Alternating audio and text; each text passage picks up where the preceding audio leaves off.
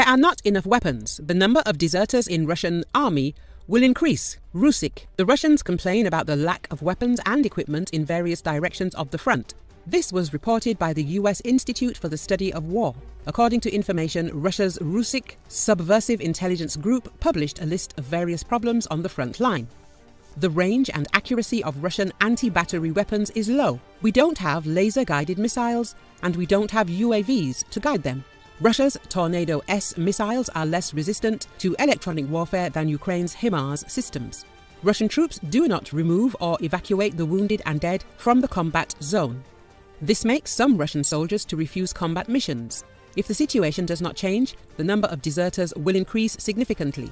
Analysts say that Russian forces are suffering from low morale and internal divisions. The Rusich was formed in 2014 and has fought in Syria, in conflicts in Africa and in Ukraine. It has been implicated in the torture and abuse of Ukrainian prisoners, said open-source intelligence group Malfar, and one of its leaders, Alexei Milkachov, filmed himself killing a puppy and biting its head off in 2014.